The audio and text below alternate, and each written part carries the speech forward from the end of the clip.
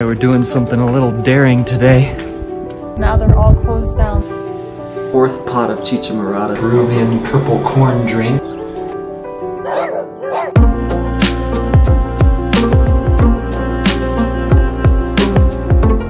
So we have some really good news to share. We just found out the other day that all the hospitals in Cusco discharged all their COVID patients. So that's really good to hear. And it seems like Cusco is in a really good situation compared to other parts of Peru. I was reading, and Cusco has 158 confirmed cases, and Lima region has 14,300. So they're not doing quite as well, unfortunately. So Lima is actually really struggling right now. They've had a rapid rise in cases in the last few days, and the hospitals are having a hard time dealing with it. We actually had heard the good news about Cusco because that's where we are right now. And because we heard that, we figured that Peru is doing well and that the lockdown might not be extended because it's doing so well. But then we heard on the other side of the country, it's just not the same as it is here. And so we did find out that lockdown did get extended another 2 weeks until May 10th. And Peru actually has the second highest amount of cases in South America now. I think Brazil has the highest. It's kind of surprising that Peru is the second highest because they took really extreme safety measures from the very beginning. Good morning, guys. It's day 39 of lockdown, and we're still here in Cusco, Peru. So we're reheating some chicha morada, the Peruvian purple corn drink, and then cooking some rice. And look at this produce spread. We have a bunch of avocado, or as they say in Peru, palta. We have granadilla, mango, kiwis, lemons, limes, garlic, sweet potatoes, some kind of plum. So this is Lindsay's third or fourth pot of chicha morada she's made now. And this time, because you guys told us different ways to make it, she had to change a few things in this one. So this time she added the lime and sugar after. I'm not sure if that'll make a huge difference, but let's see. Chicha morada is our new drink. And also we're having it hot again because we just boiled it. But you guys were saying that typically, traditionally, you have it cold. So I like it hot better. we are gonna make breakfast nachos.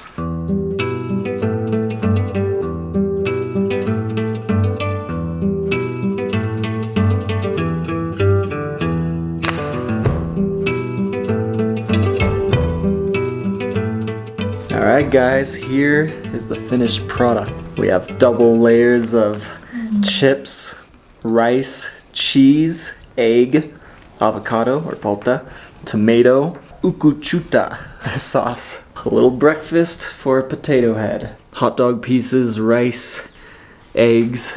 He loves this. How you liking the view? Great view. Alright guys, it's that time of the week. We're going out to a market or two and stocking up on food for the next 2 or 3 days. Switch to the undercover camera.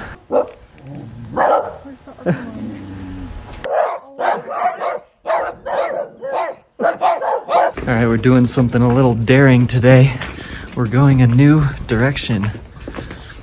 We're just going on some of these really small cobblestone streets and hoping that we end up at one of these markets.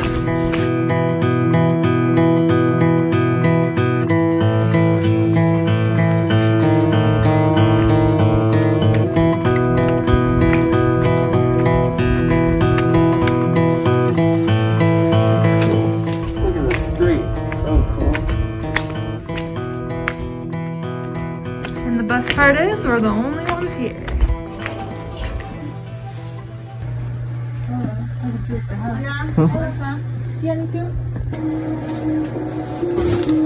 Look at all that toilet paper. We don't know if they actually sell this. Sometimes they don't. Depending where you go. That's where we go. Alright, I'm here. Alright. There's nobody on these streets. Look. Every direction. Empty. Empty. Empty. Empty. Oh wait, there's a dog. Empty. Look at this. all the way down there, nothing. The first day we got here, we spent a lot of time looking at all these different tourist shops looking for a Peruvian sweater. Now they're all closed down. They can't do any business right now. We're lucky we got ours early, right before the lockdown, because it gets cold here sometimes. So I can just imagine that all of these streets here, they would have been just covered with people, with tourists, just a month ago. And now we have all of these streets to ourselves. Cusco probably hasn't been seen in this way for ever.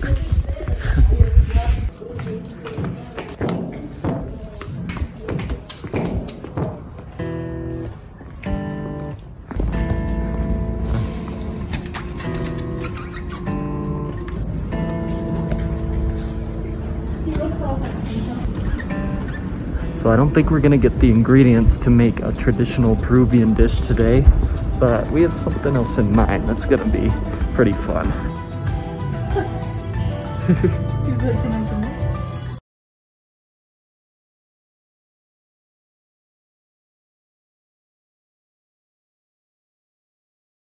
Look at all of these dogs are following us. Mr. Potato Head has a following. He's famous now because of the channel, obviously. All right, we have to get Mr. Potato Head some food. So Lindsay's gonna go into this little market here.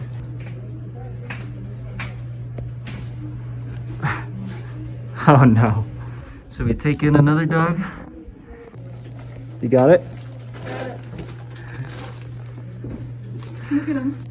And the other dog's behind you.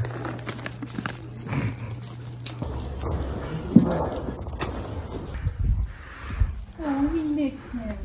Dogs must talk or something, because every time we go out and we come home, somebody follows us. One or two other dogs. Every time now. They are all attracted to him. It's so odd. And now there's this gang that protects our area, our neck of the woods. And they always get in a fight when we bring new people.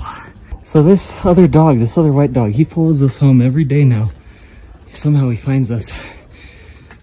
What should we call him? Hey, what's your name? We can't adopt all three of the dogs, just Mr. Potato Head. But we wanted to give them a little bit of food.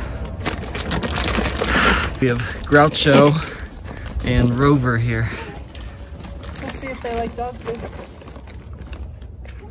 I don't think he does. All right, well, they will take some water.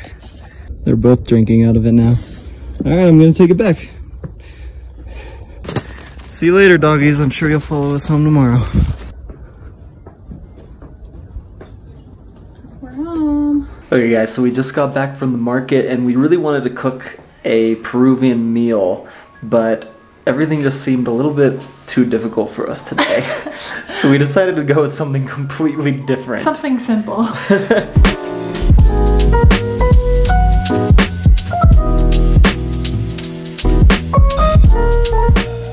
So we decided to do homemade popsicles. So we have yogurt, just plain vanilla yogurt here. We have mango juice, pear juice, milk, maracuya or passion fruit juice, more milk, and orange juice. And then we have granadilla, and we will put these fruits inside. We have these plastic cups and then these sticks. So that's how we're gonna make these popsicles. Avocado cut.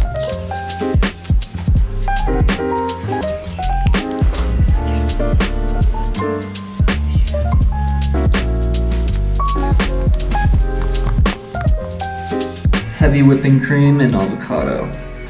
And then for the brown sugar, sweeten up this avocado. Mash that up. Alright, now we're making the pear ones. So pear juice and slices of pear. And look, these are the pear ones, ready to go. We're gonna do maracuya and the heavy whipping cream with granadilla seeds inside.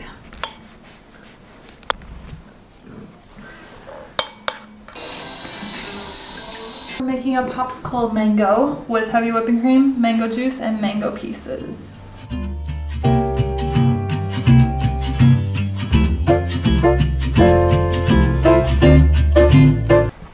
job.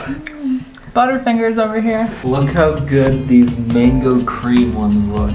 We're gonna make an orange cream aguamanto. So this fruit is kind of new to us, but it's a little bit citrusy, so it kind of tastes a little bit like an orange, but also a little bit like a tomato.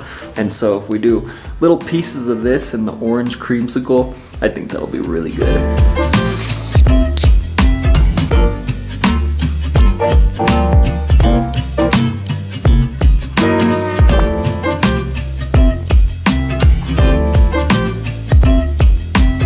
Alright, now we're doing mango kiwi. This one might be the best one. Mango, kiwi, mango juice, and heavy whipping cream. Oh my god. And Potato Head just woke up from a nap.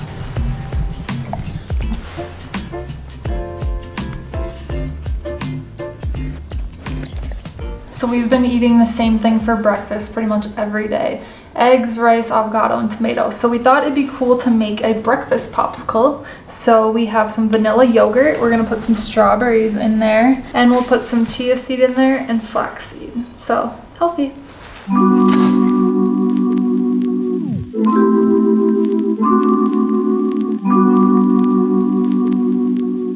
We had to splurge and do one dessert popsicle. So I'm doing a little bit of ice cream with heavy whipping cream and crushed Oreo.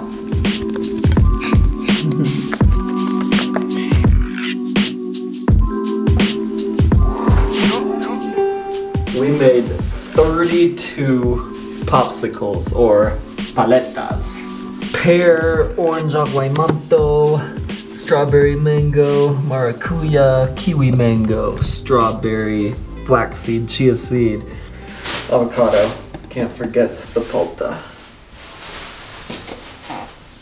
Now we're gonna have to impatiently wait for the next 2, 3, or 4 hours for some of these to be frozen and ready to eat. They'll be ready for dessert tonight though. Oh yeah. You guys should try it. And it's cheap and easy to do, so any of you can do it. So if you do it yourself, you should let us know. Tag us or something. So which one are you most excited for? I'm excited for the cookies and cream one, and then I'm excited for the mango kiwi one as well. And the avocado, because that's my favorite food, so. I'm really excited for the pear one. I liked the pear one last time, but with the pear pieces in there. Whatever one we put granadilla in. Ooh, what was that? Granadilla maracuya? Yeah. I want to try those little pieces of granadilla in there. I want to bite into those little bubbles. Which one did you guys think looked the best? You should comment below and let us know.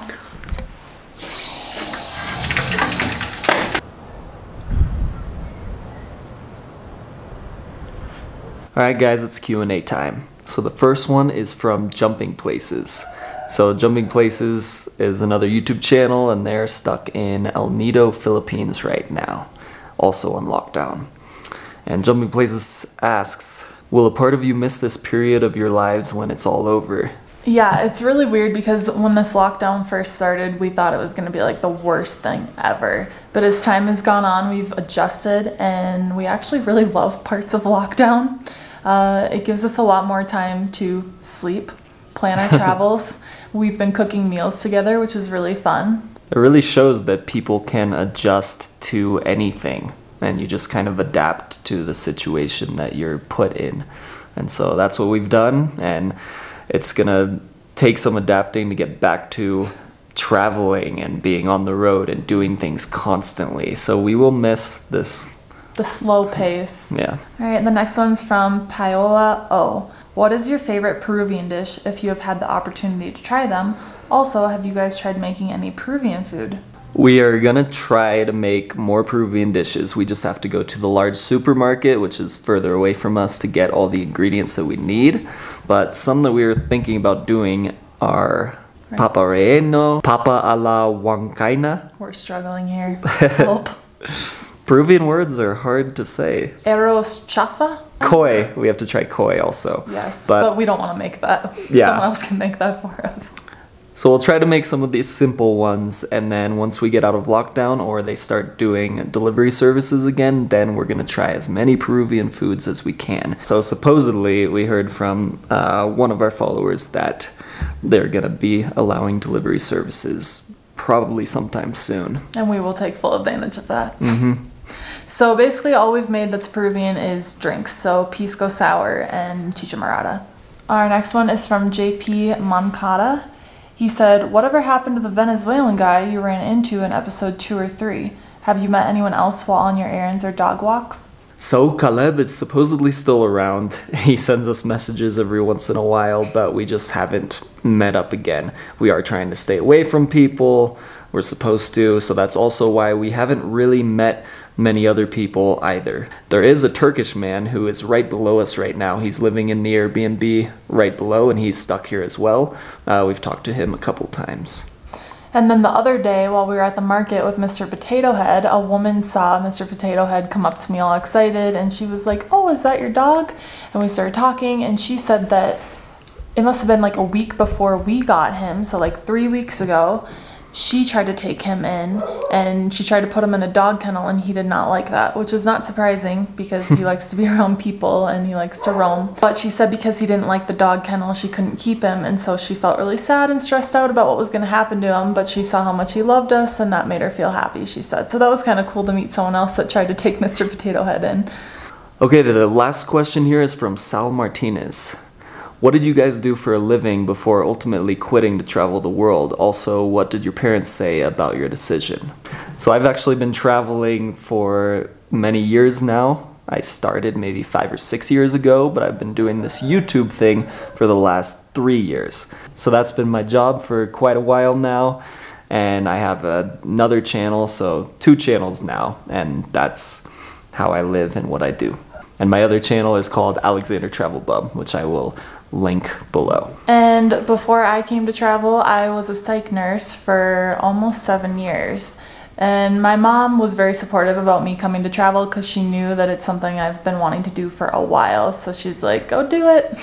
Alright, that's the end of the video. We love getting your comments, so make sure you leave some other comments and questions below. If you want us to answer them in this Q&A, make sure you write Q&A before you write your comment. And as far as our videos go, we're still going to be posting those every other day, and we're going to aim to have them released at 12:34 Peru time. 1, 2, 3, 4. Cusco time. Easy to remember. So we will see you in the next video. Do you want postcards from around the world? Right now I am writing and drawing on postcards to my subscribers. If you want to join my Patreon, click the link below. You'll be supporting the channel and you'll be getting something pretty cool with a drawing from me. Hey, thanks for making it all the way through this video. If you want to watch more, click one of these videos. Subscribe because I'm traveling all around the world and I'm sharing the whole thing with you. Thanks.